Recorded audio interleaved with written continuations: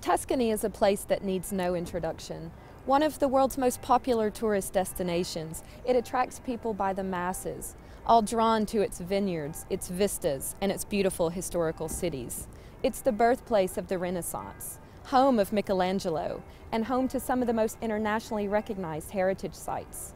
But there's more to Tuscany than just that. Now, its assets in art and culture have been heralded for centuries, and its appeal to tourists is obvious. But what about its appeal for business? And what about its assets in science, research, and technology? These are less well known, but nonetheless worth exploring. And that's what's brought us here to Tuscany.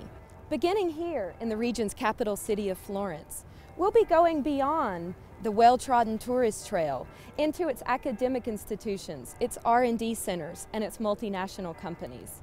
We'll be finding out how the region is hoping to leverage its history of scientific achievement to become a research hub for tomorrow. Join us as we go on location.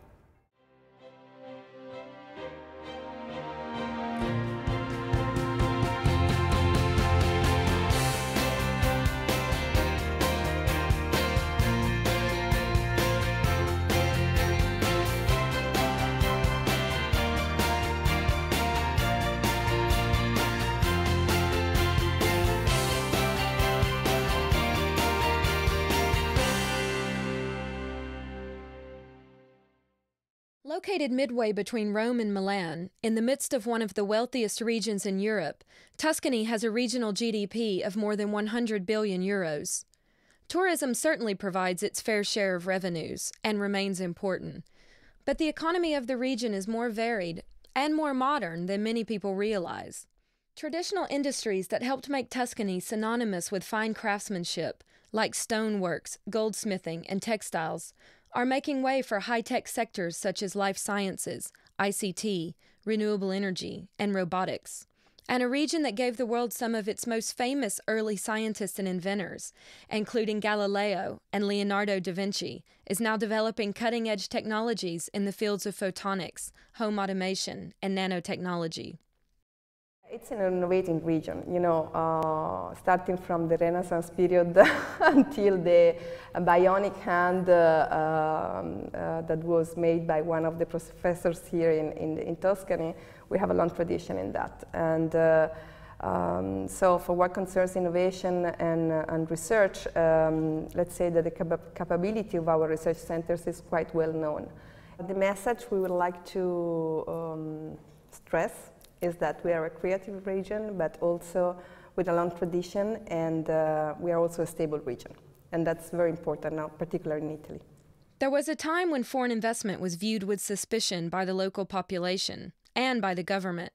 But under the presidency of Enrico Rossi, the region's leader since 2010, fDi has been given high priority and business procedures have been streamlined. E stiamo lavorando per mettere a disposizione del sistema di imprese una regione accogliente, una regione che in un paese che è difficile come il nostro dal punto di vista delle procedure, dal punto di vista anche della burocrazia, cerca di accompagnare le imprese che vogliono insediarsi sul territorio nei meandri della burocrazia, facilitare molto la loro attività. Ovviamente l'iniziativa che come regione stiamo portando avanti cerca da un lato di rafforzare questi punti di qualità e di innovazione che sono presenti sul territorio, dall'altro lato di rafforzare il sistema delle imprese attraverso anche favorire interventi per l'aggregazione e poi soprattutto di attrarre nuovi investimenti sul nostro territorio, oltre che accompagnare le nostre imprese all'estero. Some 500 multinational companies call Tuscany home. One of the largest and most high-profile investors in the region is General Electric, which employs some 4,700 people in Tuscany.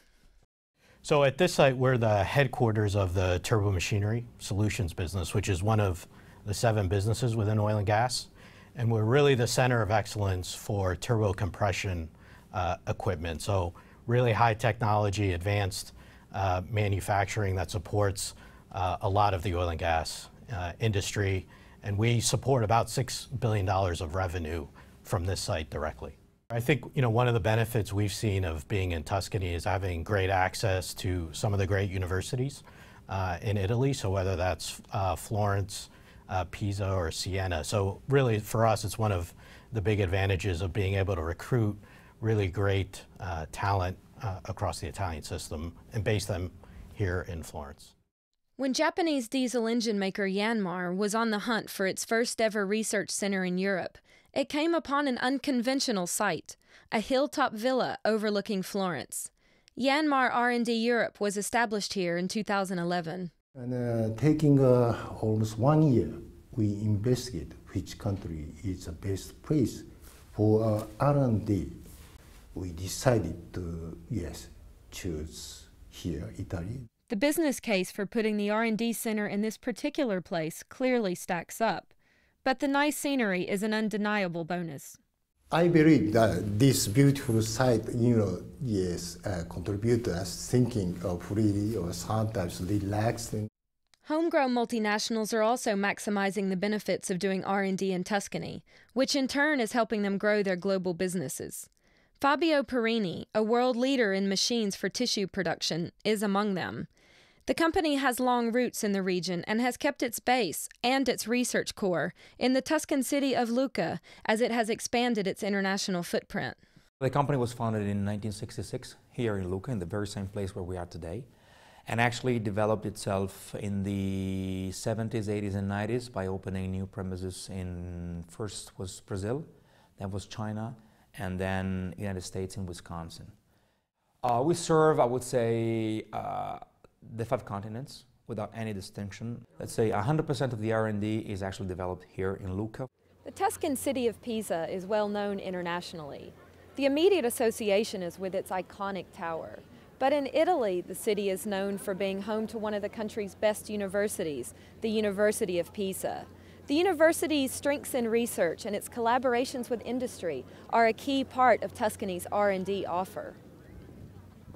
I think that one key idea is that Tuscany is actually a triangle of centers, of research centers, which are located in Florence, Pisa, and Siena, which are only 100 kilometers far apart from each other about. And so there is a high density of research people that have high standards, excellence worldwide.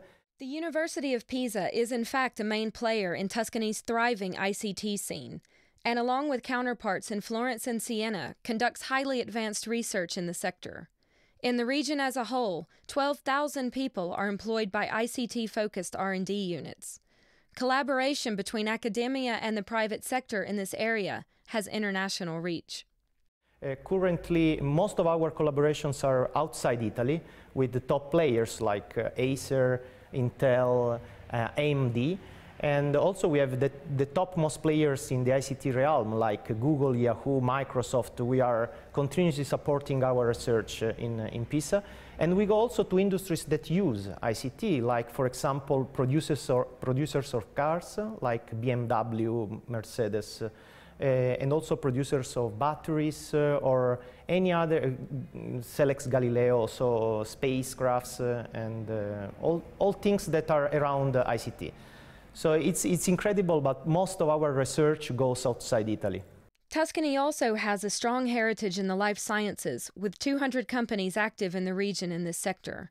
Pharmaceuticals giant Novartis is among the companies with an R&D presence in Tuscany, with its Vaccines Institute located in Siena. And literally next door is Toscana Life Sciences, a scientific incubator jointly supported by governmental, academic, and commercial entities.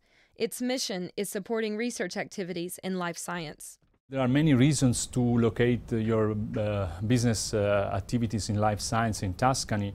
First of all, the strong network of research. We have 3 universities, 2 superior schools of excellence in the research activities. We host 15 institutes of the biggest public research institute, which is CNR, Council for National Research.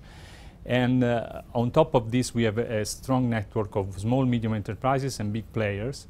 Differently from other regions, we are following this model of the pôle de compétitivité in France, and so using the same model, so using some public money to be available to support companies with services, high specialized services to help them in the competition.